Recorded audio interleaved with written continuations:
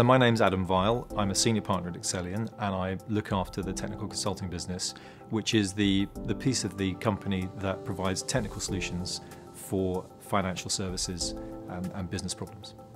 There's one major way in which the technology landscape is evolving, essentially since the credit crisis.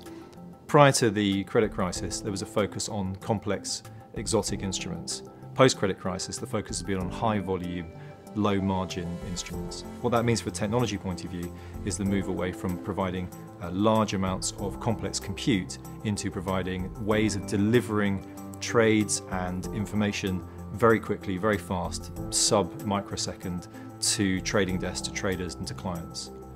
I'm Andre Nedelcu. I'm a partner at Excellion. I work within the technical consulting practice and I specialize on topics around technology advisory, high-performance computing and development services. I believe that what's happening from a technology perspective in the HPC, cloud and big data space in financial services is quite exciting at the moment.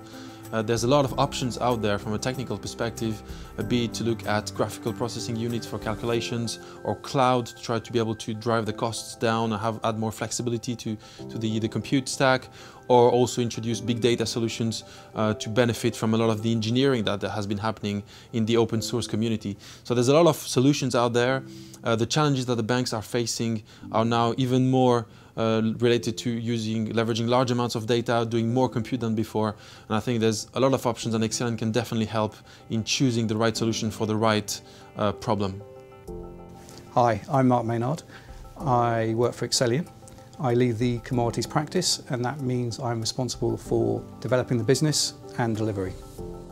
The commodities technology landscape is made up of a number of vendor solutions.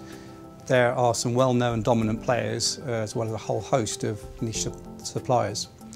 You can find that the systems generally have their roots either in financial services or from the logistics point of view from commodity asset classes. So systems tend to be good at one or the other, rarely both.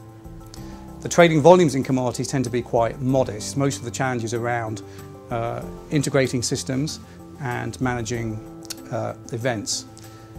There's no uniform strategy. What you typically find is that most institutions have one or two vendor solutions with a host of bespoke technology supporting those platforms.